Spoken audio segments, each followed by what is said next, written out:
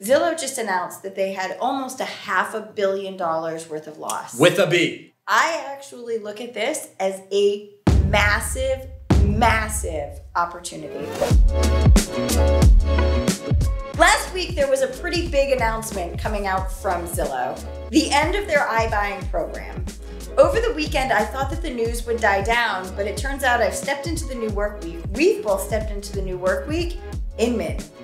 All sorts of other news outlets still talking about Zillow. So Jason and I wanted to take just a couple of minutes to kind of share with you all our thoughts on what this announcement from Zillow means for agents, people who want to become agents, and kind of the future of the industry in general. And full disclaimer, this isn't like a you should hate Zillow or you should love Zillow or Zillow's right or wrong. This isn't one of those videos. But what this is it's a very true kind of story of where Zillow has brought us and how this impacts us, but every agent. So our average first-year agent sells about, it's 16.7 homes their first year. So we're gonna say 17 homes.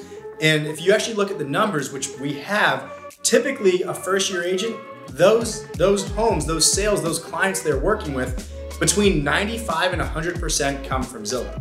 Absolutely, and the one key point here is that while Zillow may represent such a large part of the agent's business in their first year, the goal of the team and for Jason and myself is to give our agents the tools and skills to take those closed business right from year one and leverage it into business repeat and referral business for years 2, 3, and more.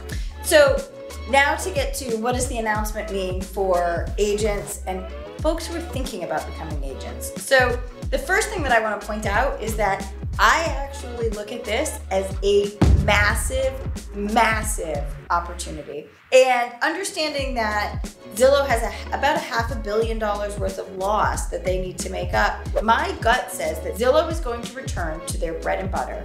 What made them successful when they started?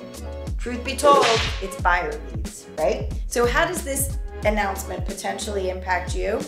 I'm putting a lot of eggs in the basket that says that Zillow is going to lean in heavily to their best flex partners, us, by feeding us more and more leads and opportunities for agents who want to grow their business, who have the skills and who have the motivation and the desire to help more consumers. As one of my favorite mentors, Tom Ferry, said time and time again, the streets are paved with gold.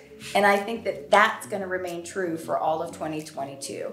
I think there's a ton of opportunity for anybody out there who wants to either increase their existing business within the real estate space or for anybody who's thinking about jumping into the real estate space. It's not too late. If you're ready to take over 2022 and make it a life-changing year for yourself and your family, let's have a cup of coffee. Reach out. Don't be scared, right? Absolutely confidential to boot. See you guys soon.